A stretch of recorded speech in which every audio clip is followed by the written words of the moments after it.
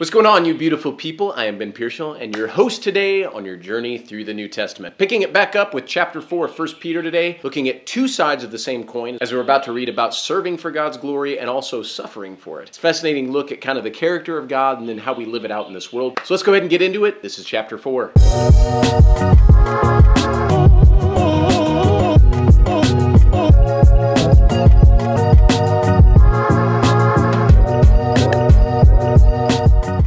One of the greatest lessons I believe a person can learn in this life is to be willing to be humble and serve others. Now, this is often contradictory to the way in which the world operates with, climbing the corporate ladder, looking out for your own interests, and really doing your best to only advance yourself. Yet the kingdom of God works in a completely different way, where we read about serving others, the last being first, and then using your gifts to help other people. Now, what I have learned personally over time is that when you do things in this biblical way, God still has a way of advancing you by the world's standards. Now, it seems backwards a little bit, but I believe God uses it as a test of faith to see if we're willing to do things His way or ours. All right, let's go ahead and read verses 7 through 10. But the end of all things is at hand, therefore be serious and watchful in your prayers, and above all things have fervent love for one another, for love will cover a multitude of sins. Be hospitable to one another without grumbling, as each one has received a gift, ministering it to one another, as good stewards of the manifold grace of God. Now, two interesting things that Peter mentions in these verses is that love will cover a multitude of sins and that each one of us has received a gift that we are to use in ministering to other people. Now, notice again how all throughout the New Testament we keep coming back over and over again to this theme of loving God and loving others. It's no accident that love is set at such a high priority because it's what is so important. Now, as to the gifts that we are given, it's important that you personally learn what that is and then cultivate it to use it in helping others. So let me give you an example from my own life. I love working with teenagers. I don't know why, but it's just an age group that I'm drawn to. It's probably because I'm super immature. But here's the thing. I didn't only work with teenagers when I was a youth pastor. For years before and then even after that time, I've continued helping in youth groups, being a mentor to people, and doing what I can to assist others in reaching that age group. I don't have to have any kind of special ministry title in order to use my gift. I just help where I can and when it's needed. Another example from my own life would be a video like this. I love shooting and editing, so I'm trying to use that gift in order to help reach people for Christ. Okay, let's keep going here. Look at verses 16 through 17. Yet if anyone suffers as a Christian, let him not be ashamed, but let him glorify God in this matter. For the time has come for judgment to begin at the house of God, and if it begins with us first, what will be the end of those who do not obey the gospel of God? Now, as uncomfortable as it is to talk about sometimes, suffering for Christ is just part of being a Christian. Now, depending on who you are, this will vary to certain degrees, but keep in mind that this was something that the early church was very familiar with. Now, something interesting about verse 16 in this passage is that outside of the book of Acts, this is the only other place in the Bible where the word Christian appears in the New Testament. Christian, of course, meaning Christ follower, and this is what the early church believers were starting to be called. It's kind of interesting that over 2,000 years later, we're still being called the same thing. Ladies and gentlemen, boys and girls, that is going to do it for us today with chapter 4. Just one more to go and then we'll be wrapping up tomorrow. Hope you're having an amazing day like I am, enjoying the good sunshine. God bless you guys. We'll see you back here soon.